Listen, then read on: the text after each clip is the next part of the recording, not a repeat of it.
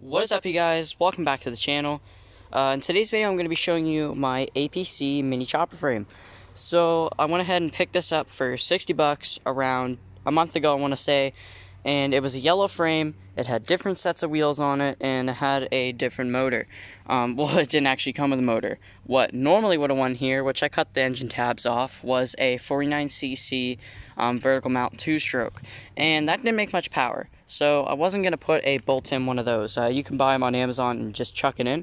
I didn't want to do that. I want to do something a little different. So what I went ahead and do is, I've seen this engine swap done many times. I took a Honda Gx120, which in short, for you guys down in the States, it's basically a Predator 212, just a smaller CC rating.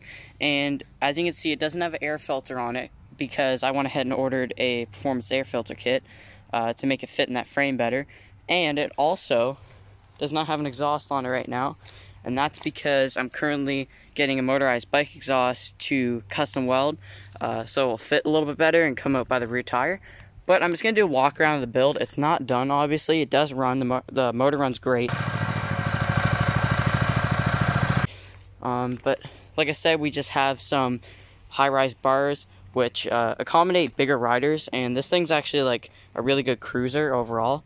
I went ahead and hooked up the brakes on it. It doesn't have a barrel nut like most levers do, so I might swap that out in the near future. For now, I just chucked on a pocket bike throttle, which, you know, does the job pretty good.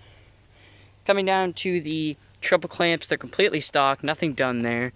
I went ahead and repainted the fender itself, and got a brake setup down there with a standard pocket bike brake.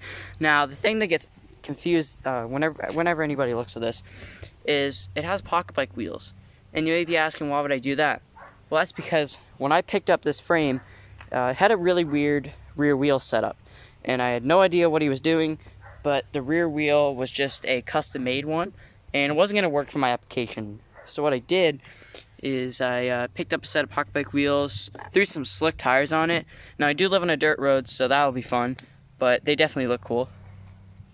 And the thing about it is that it gives the bike a really low stance, which is what I'm going for. Right now, I don't have fork boots, so I gotta go ahead and get me some of those. I'm sure I can find them off like a junk bike or something to really, you know, make the forks look good.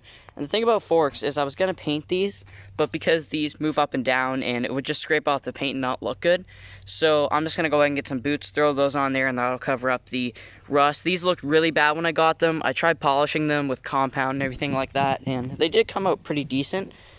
And you can see it has some little platform foot pegs, which, you know, are going to be really comfortable opposed to the ones that are just kind of a, you know, a normal pocket bike foot peg, especially for their style of frame. The rear shock is another thing I went ahead and had to custom make. Well, not custom make, just go ahead and find a different one, because again, there was some weird welding going on and it didn't have a rear shock when I got it. So this is off just a generic Walmart bike, and I went ahead and set the preload quite stiff on it, and it works out great for this mini bike frame. The seat is original. I just went ahead and threw some like Marhide leather paint on it just to freshen up a little bit. The sissy bar is re-chromed. It's not actual chrome, it's paint chrome, and it still looks pretty decent. It has a little reflector back there on the backrest. Now, you're probably wondering about now is, why is there two gas tanks? This one I went ahead and left on because I think it fills out the frame really well, because these frames originally had a fake engine in the front and then the 2-stroke in the back.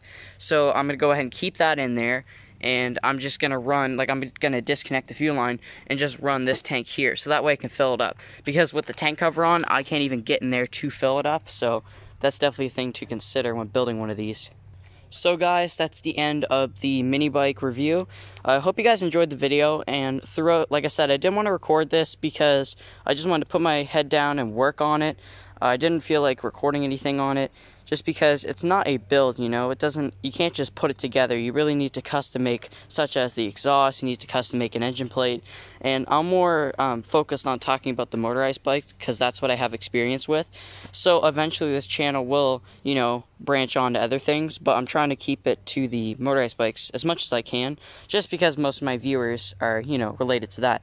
But I hope this guy runs real well. Like I said, I don't know the top speed it's gonna do. I'm probably guessing around 40-ish miles an hour.